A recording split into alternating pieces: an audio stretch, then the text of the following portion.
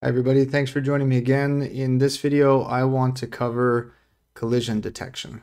This gets a little interesting. There aren't many changes, but the collision detection, at least for me, when I was first doing it, is a little bit challenging to do. So we're going to do some simple collision detection in this one.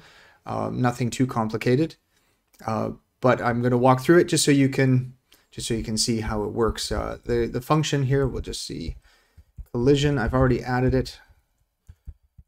Okay, it's right here. So I want to walk you through it step by step just so you can get your head around it, because the code does look a little busy. It's a little hard to grok just at a glance, right? So let's take a look at this. So what I'm passing in here are 4 integers. They are all i32s. So with Odin, you can just string the parameters together with a comma and then use a colon at the end to state what type they are. And, I could just pass in 2 rects, the SDL rects, which is really what we need right here is we're comparing 2 rects, but I would rather just pass in the 4 points. Now, what are we passing in? We're passing in the X and the Y, as well as the width and the height for each of the rectangles. And we are using those 4 points to see if there is an overlap. So this might be easy for you. For me, it just took me a bit to get my head around it. So I prepared a little screen here. We're going to draw this out and hopefully it'll help wrap our heads around it. Here we go. So I'll just zoom out a little bit here. Okay, so what we're doing is we have 2 rectangles, and let's say they overlap like this. Maybe this next one, I'll change the color. Can I do that? Yes, I can do 2 different colors. Okay. So if you take a look at the function here, we're comparing 2 values. So there's two things should be true. So something and something else. The first section is this one right here. We're taking a max and a min. The min part. So we're taking, let's say this is 1 and this is 2. The red is 1, the black is 2. X1 would be the topmost left corner, and then plus the width. So we're taking a look at this right side right here. So just focus on that. Let me see if I can kind of make a little, there we go, just kind of highlight it a little bit for you. So we're looking at the rightmost side, which is X1 plus W1. And then we're looking at X2 plus W2, which would be the rightmost side here. And we're grabbing the min. So which one is most to the left, which one is less? And that would be this one on the red triangle, the red rectangle, sorry. So we're taking this one, and then we're looking at the max between X1 and X2, which would just be these top left corners right here. So which one is the max? That would be this one. So the first statement checks to see, is this greater than that point right there? Is the X coordinate right there? So let's say it's 10. Is it greater than the 5 right there? If that's true, then our first condition passes. Then we look at the next one. We look at Y. We'll start with the min again. So min Y1 plus H1. So the Y1 would be this topmost corner, plus the height, which would bring us down to here. And then we do the same with the next rectangle. 2Y2 plus Y height, Y2 height. So we are asking which one is the minimum between this bottommost Y value and this bottommost Y value. Which one is least? Which one is minimum? And that would be this one right here. So just like we compared these two X, the right sides, and we chose the minimum, we're looking at these two Y sides, and we're grabbing the minimum. And then we grab the maximum between Y1, which was here, again, along this top, and Y2. So we're asking, is this greater than the max between those other two, which would be this one? And that's true. This is greater than this, because when you go down on the y-axis, our number increases. So it is true that this is greater than that. We checked on our x side here on the left. And it is also true that this y is greater than this y. Therefore, there's an overlap. And so we return true that there is a collision. So that's basically it. You might have to rewind that part and go through a few more times. I know I had to go through that several times to wrap my head around it, but that would return true for a collision. So we're going to use this to detect whether or not the lasers that we're firing are colliding with the drones. So let's go up to our render and update section right here. First things first, drones, here we go. So we go through our drones and let's see, no, that's not it. I know why now. I have master checked out. So we don't want to start with master. We want to, let's see. Let's copy collision here. I'm going to want to use that again. Get checkout main, so just reset all that. So to work along with me, you'll want to check out part 6, I believe, where we're spawning drones. Okay. There we go. So that'll start you off where we left off with the last video. So I'll re-add our collision detection. I like to cheat a little bit to save some time. And here we go, update and render. So where we last left off, we were implementing variable speeds for our drones. And when we were iterating through our drones, kind of in one loop, we were checking the cooldown to respawn. And then we were resetting the position based on, the number of steps, our delta motion. And then we were rendering right here. We will rip this out because we won't render until we know for sure that a laser hasn't collided with the drone and destroying it. So this loop will be our respawn loop. And when we do respawn, we'll break. We'll respawn one drone at a time, one frame, so that they don't come too quickly. That's in addition to our cooldown, of course. So there's our respawn. We have our lasers fired. And actually, we won't render our lasers either unless they haven't collided with a drone. So we have to move that down here. See, all these little things that took me a while to figure, and I still don't know if this is the best way. This worked for me, where based on the previous frame's positioning, I check all my collisions and state to see if a laser has destroyed a drone, and therefore it should disappear as well. These are all the things that I check before I change to the next position and then re-render again. So we'll put our lasers down here. And remember, we're only rendering our lasers if the X if it's all the way to the right. Sorry, if it's not all the way to the right, if it's still on the screen, that's when we render it. So what happens when we collide? Well, we'll do a couple of things. One, we'll change the drone's position to being far off on the left, so it's dead. And this is again where I thought better of it later on, and I should have implemented health again. And actually, maybe I'll do that this time. We'll re-implement health because that makes things a little bit easier. Entity health. And I said that was an int before. Let's do that.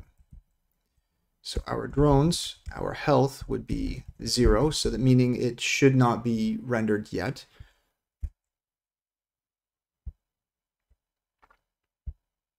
And let's see, lasers, let's do that as well.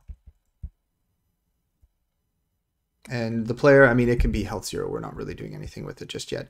We're not firing back with our drones yet. That's in a later video. So where did we leave off? We're respawning our drones. We are firing our lasers. Now let's check if our current laser positions hit a drone. So to do this, I mean, we could do it a couple of different ways. You could just go through all your lasers, which is what I chose to do. We'll go through all our lasers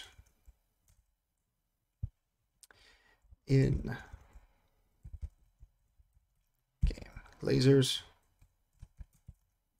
and we'll check for a collision. So first of all, if the laser is, if the health, let's say, is 0, then we just won't bother checking it because obviously it's not on the screen. It won't collide with anything. So we'll just skip that laser. The health is 0, so we'll skip it. And then here we will detect a collision. this will be a loop because we have to check that laser to see if it's connecting with any of the drones that are on the screen. So we'll make a new loop here, game drones. And if the drone's health is 0, then we'll continue again. We won't bother checking because that means the drone has been destroyed or it's off the screen. We won't bother checking against that. And here we can check for a collision. Now we check our 2 recs, which would be our L, our laser, our X and our Y, our width and our height. Let me just make sure.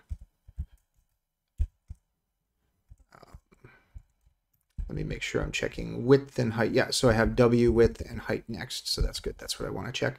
And then I check that against our drone. Our drone's X, Y, width, and height. So that'll return true if there's a collision. So if we have a collision, if there's a hit, then we got to do something. We got to kill the drone. So drone health equals 0. And our laser health, actually, L. Yeah, I should be consistent here, not shortening laser, but not shortening drone. Laser.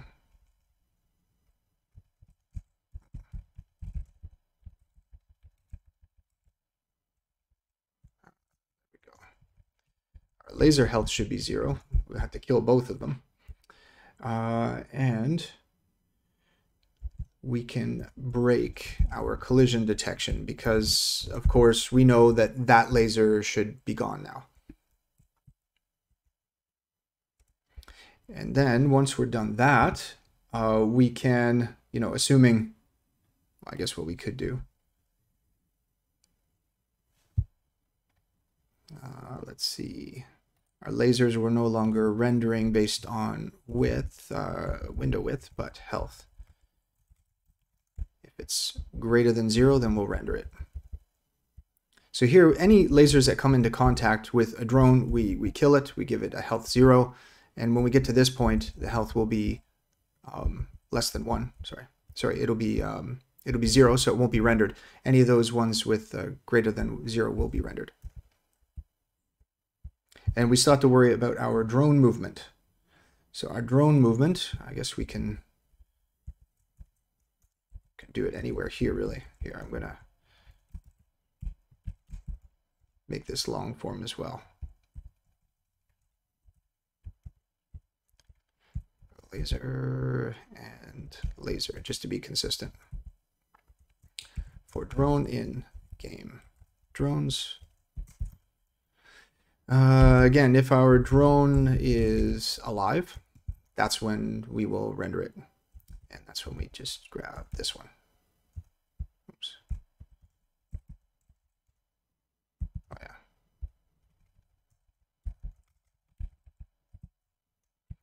So if our drone health is greater than 0, it's alive. We render the texture and we render it at its destination. Perfect. But we do need to get the right steps. There, we do have to update the destination, of course, just like that. And we can shorten this, actually. All right, so let's just walk through this, make sure I didn't forget anything. So let's go to the top where we update our player position. That's fine. We render our player. That's fine. Here we are reloading our lasers. So we fire a new laser if we have to. But before we update the positioning of any of the lasers, which is down here, before we actually move it. So right there, we're just reloading. That's all. We're not actually putting anything on the screen just yet. Before we do that, we also spawn our drones. And now that we have it determined, which new drones are on the screen, which new lasers should be on the screen before they are moved, we go through all of our lasers again. Check if the laser health is 0. And actually, that just reminds me. See, it helps to talk through this. At least it helps me decide if I've missed anything. So firing our laser means We're not checking now if where its position is to determine if we should revive it. Let's change this to laser again. We're checking our health. If the health is 0, then that means it's dead. It should be available for firing again. So laser, there we go. And now we should change our laser health to 1. There, that is what puts makes it alive again. That's what makes it available again. We change its health to 1. Okay, good. So talking through that helped me realize that. Same thing with the drone. Here we're checking if the drone is less than 0. So it's moved from the right all the way to the left. That's not exactly the case anymore. We want to know if the drone's health is 0. If the drone's health is 0, that means it's not on screen or it's been destroyed. It should be respawned. And to respawn it means we reset the health to 1. Perfect. I mean, we're still resetting the destination, of course, the X coordinates and all that. But the health is where we determine whether or not it's alive or dead. And then we respawn. Okay, perfect. So if our health for the laser is 0, then we just continue because that means it's off screen or it's been used, right, in some way.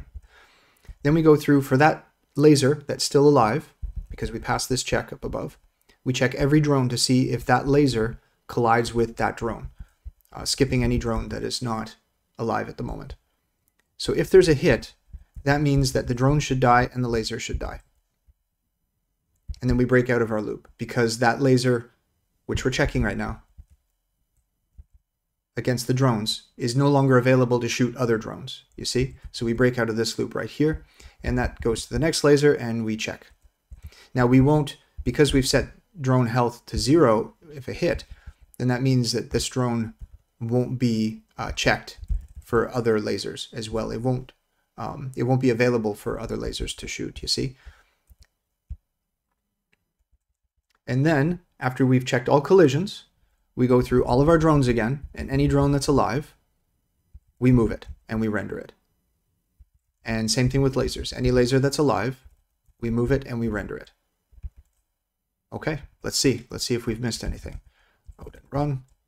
And it works the first time, perfect. So let's try shooting one, and there we go. Oh, you can see a bunch of them disappeared that I didn't actually shoot. So obviously my collision's off. That's funny. Look at that. I shoot way up here. Yeah, and he just disappears. So that's not good. That actually took me about 20 minutes to figure out what was wrong. I didn't want to record the whole thing and bore you guys with that. But after a lot of writing things down on paper, printing out to the console the actual coordinates of my laser and the drone when there was a hit calculated and doing it all by hand, I realized that my mistake was right here. I passed in, instead of the height, I passed in the Y coordinate again. So I knew there was a problem with the Y because the X seemed to be doing okay. Anyway, so that shouldn't be a Y coordinate right there. That should be the height. And maybe even separating it out like that would have been better to help me see that. Anyway, so with that fixed, it works as expected. So let's see. So now I'm shooting all the way above these drones, and they're not colliding unless I actually hit it. Okay, so that's good. That's what I expect. Oh yeah, you can see on the screen there. This is how I was actually printing this out and manually verifying the collision boxes. We'll get rid of that. Here we go. Okay, so there's actually a few things we can do to tighten this up even more. Instead of going through all the drones or all the lasers right here again at the end, because we're already iterating through the lasers here, if they don't collide, I can just go ahead and move it and render it. So that's one less iteration I have to worry about. Not so with the drones, because of course we want to check every drone for every laser, or at least the drones that are alive at the time. So now that I've deleted that, I'll recompile and make sure it's working. Yeah, so they only disappear when a bullet hits them or when a laser hits them. That's perfect. And now we're finished for this video. Thanks for watching. Cheers.